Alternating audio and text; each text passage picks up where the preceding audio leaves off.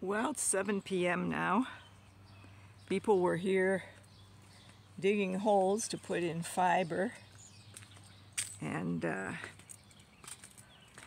so here we go. I have a hole here on my, well, it's not literally my property because it's, my property ends the other side of the sidewalk, but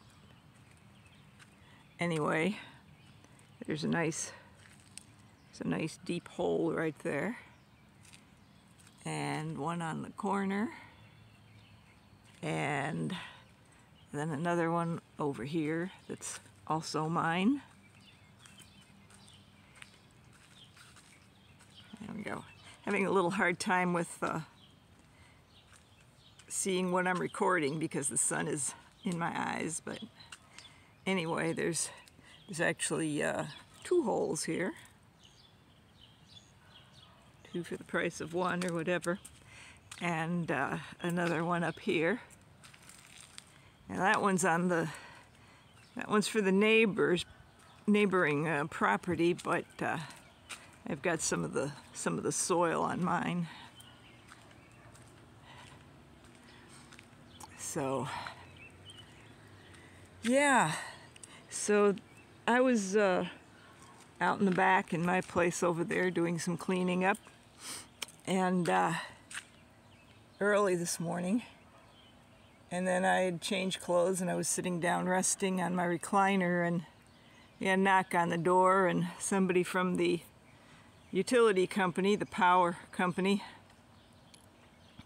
was there with a meter. He wanted to test if there was gas in my house because somebody on the fiber crew hit a gas line. So,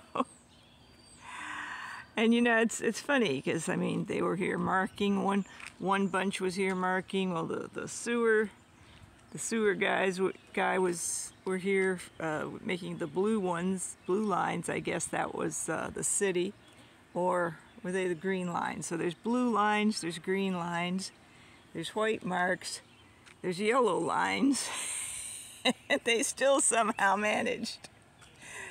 Yeah, just happens sometimes. So anyway, I had been thinking about it actually because yesterday I saw a thing where a building in Ohio had exploded. Bottom floor had exploded out, and they were at first saying they thought maybe it was a gas line during construction. So I was thinking here, and I was going, gosh, I hope they don't hit a gas line. And ta-da, they hit a gas line. So then just the other side of the stop sign, across the street from where that stop sign is, between the stop sign and the dead end sign, they were all out there. Illinois Power and the utility locators, and everybody was out there for a while.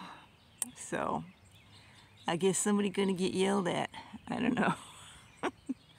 Not me. Not my problem. I didn't do it. And the man wanted to look in the cellar also. So I took him around to the hatch here and told him he would need to take the hose off the hatch so that he could open it, which he did. And then he said he wanted to leave it open, and I said so he could come back and check again. And I said, no, don't do that because there are cats around here and I don't want to have to get a cat out of there. So he said, okay, he would close it and open it if he needed it again, but he would leave the hose off until he was done with it, and then put it back. And so here lay the hose, which is fine. I mean, I can lift the hose and put it on there. It's not the end of the world. So anyway, that's where we're at.